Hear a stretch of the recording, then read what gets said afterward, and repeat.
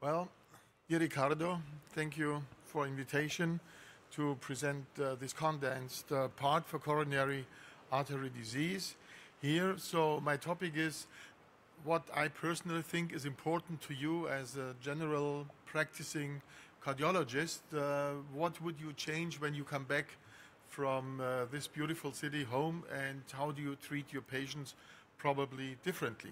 Well, I divided the talk in several parts. The new guidelines, coronary artery disease, new data for acute coronary syndrome, new data for stable coronary artery disease, and last but not least, one slide, maybe we have a new concept for drug treatment of these patients. Let's start with the new guidelines. We have 4 new guidelines. 2 of those 4 new guidelines are actually addressing coronary artery disease. There is a focused update on DAPT, on dual antiplatelet therapy. Actually, it's not a real focused update because there is no update. There were, at least to my knowledge, never DAPT guidelines before.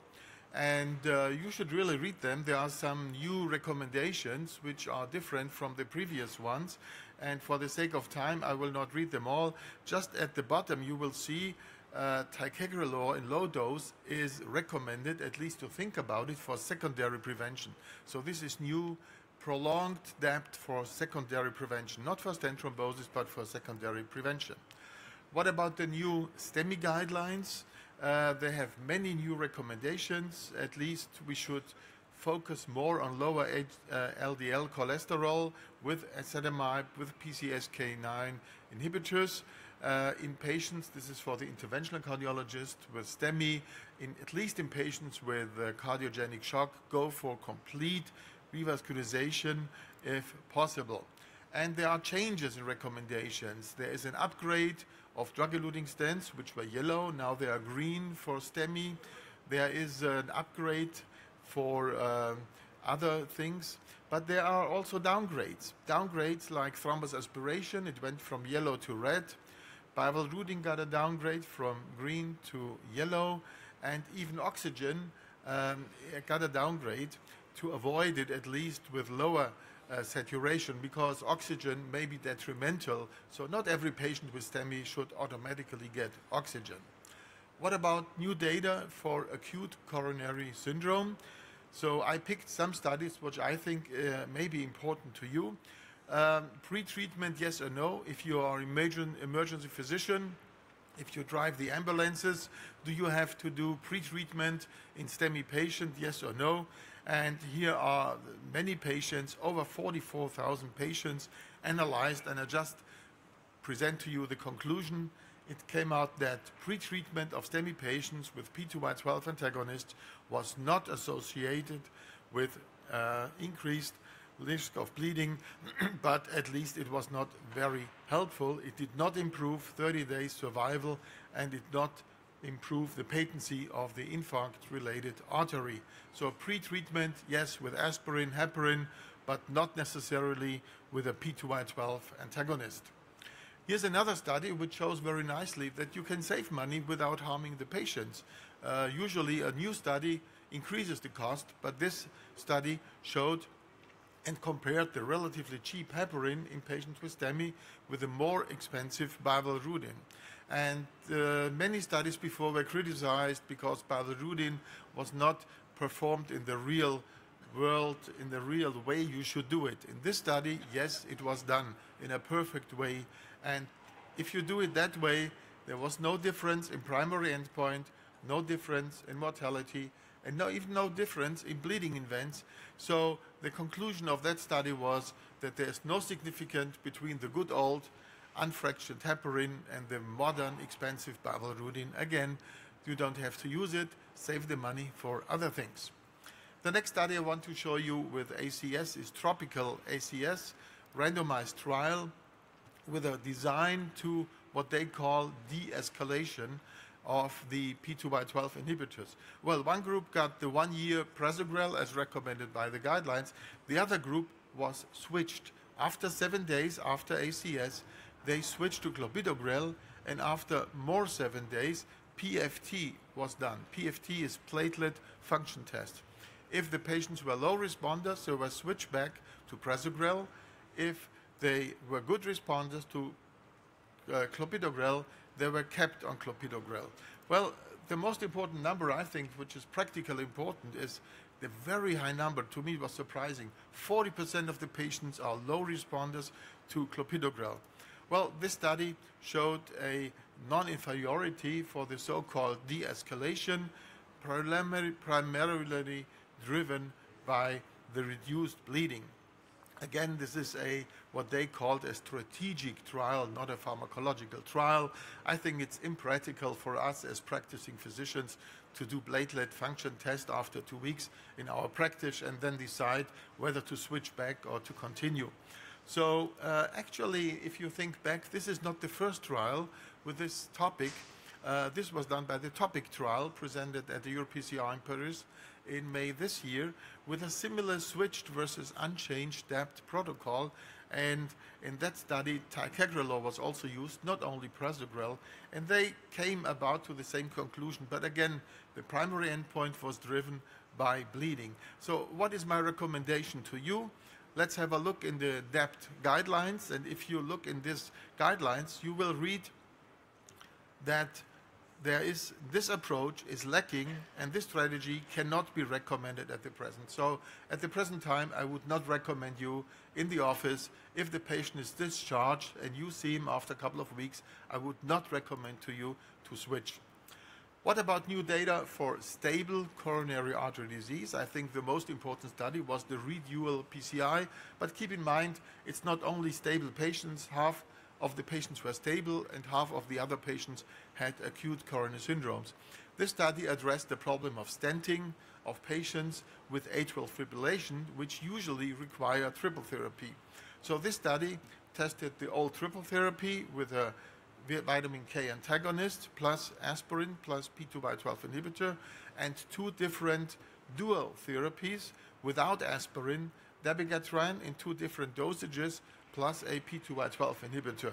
It was mostly clopidogrel, about 10 to 12% had ticagrelor. Well, here are the results for the primary endpoint. Not very surprising. Of course, bleeding was reduced. If you take off aspirin, you have less bleeding. But the interesting question is, did the patient have a problem by having a new stent without aspirin? And the answer is no. These were the lucky results showing that for the ischemic and thrombotic endpoints, there was no difference between dual therapy and triple therapy. So the recommendation was to force or to use more dual therapy instead of triple therapy. Well, if you look at the other studies, we have now actually 3 studies going in the same direction. The WOOS trial, the Pioneer trial with rivaroxaban, 15 milligram, which is not yet approved for this indication. And now we have redual PCI, even a little bit more patients. Here, dabigatran in 2 different dosages without aspirin. But dabigatran is already approved for this indication. So when you go home and you have a patient on triple therapy, can you switch him to dual therapy? And the answer is yes. The new dual antiplatelet guidelines, and this is new, say that dual therapy with clopidogrel and oral anticoagulation, if you are afraid of major bleeding, and triple therapy is should always be afraid of major bleeding, then you can go to dual therapy. If you look here at this new schematic drawing, it is here on the right side that triple therapy is now to be omitted according to guidelines. So if you have a patient on triple therapy discharged by the hospital, you can call the interventional cardiologist and ask him, do we really have to give aspirin? I'm afraid of having more bleeding. So you can, if he agrees, of course, with that, take off the aspirin. Okay. There was another interesting to me study comparing 2 stents, the BioFlow 5 study, testing the Orzero ultra-thin stent. Well, there were many studies before, but this is the major study with this stent. Is a very ultra-thin stent, 60 micros, and this was compared to the so-called gold standard. I mean, the everolimus drug-eluting stent is by many people called the gold standard. I personally never called it a gold standard, but some people do. So this actually is changing the gears because this new stent is actually superior to the so-called gold standard. So the question was, is there a new standard for drug-eluting stent? So is it the stent, or is it just because it's thinner? The average eluting stent is 80 micros, this is 60 micros, maybe thread thickness and the stent design makes the difference. What about preventing cardiovascular events with CETP inhibitors? In this REVEAL trial, anacetrapib was tested. Well, don't forget the history of CETP inhibitors is a sad one. One trial actually was stopped because it was detrimental to the patient. 2 trials were stopped because it was ineffective. So we were very afraid to see the results of this trial. We also participated. We enrolled about 60 patients of these 13,000 patients. But we are afraid that this will also be a negative trial. And especially because, and this is incredible, the initial LDL cholesterol was 61 milligram per deciliter, even much lower than in the Fourier trial. What do you expect from a study where all the patients have a mean LDL cholesterol of 60 at the beginning of the studies? So if you wait 2 years, and this is important to show you, you have to really wait many years, then the 2 curves separate, and this is also significant. Well, 1% you might say, 1% difference is not so much, but again, it is still positive with an initial LDL cholesterol of 60 milligram per deciliter. Well, this fits very well in these curves. You're all aware of that. So the lower the better is again proven. What about the PCSK9 inhibitors? If you go very low with the LDL cholesterol in coronary disease, this is an interesting figure here showing that in patients with an LDL cholesterol below 10, this is really like a baby, you know, below 10, you still can reduce cardiovascular effects without being afraid of the safety. So even neurological parameters were not different. So where's the lower border? So these authors suggested that you could really target considerably lower LDL cholesterol. Maybe the 70 mg per deciliter is an artificial border, and you should go below 50, 40, or whatsoever. Well, this trial is really also probably changing the gear, the COMPASS trial, because these were very, very keen to do the study. In patients with stable cardiovascular disease, they looked whether rivaroxaban in a low dose plus aspirin is superior to aspirin. And these are the results. I was very surprised to see that by adding rivaroxaban low dose, 2 times 2.5 milligram per day, to aspirin, the prognosis was improved. So there was a significant reduction in cardiovascular death, significant reduction in stroke. Well, myocardial infarction was not significant, but it is a new concept that combining antiplatelet with low-dose anticoagulation improves prognosis in patients with stable coronary disease. What about bleeding? Yes, of course, bleeding was increased, but fatal bleeding was not increased. So you have to weigh the bleeding risk again versus ischemic risk, and when you go home next week or tomorrow, then you might ask yourself, if you see those patients who are on aspirin monotherapy, should you add low-dose rivaroxaban 2.5 milligram to these patients? Well, last but not least, CANTOS. This is a really interesting study in patients with coronary disease.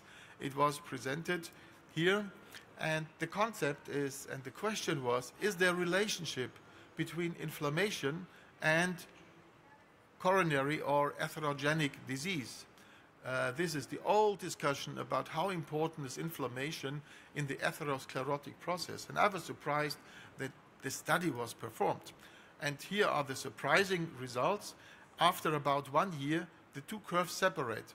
Canakinumab, actually, which is an interleukin antagonist, is available. It is approved, not for this indication, of course, but you can prescribe it. And after 1 year, the 2 curves separate. And this has nothing to do with LDL cholesterol. This is a reduction in elevated high sensitivity CRP. The inclusion criteria was above or equal to milligrams per liter. And these patients actually have a benefit. And this is incredible.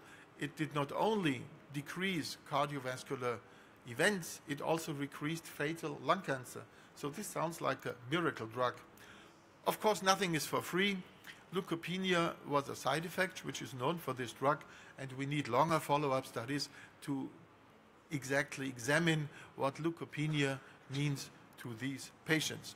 Well, and this brings me to the last slide, a new concept of drug treatment for coronary disease. Actually, we have three columns or three parts.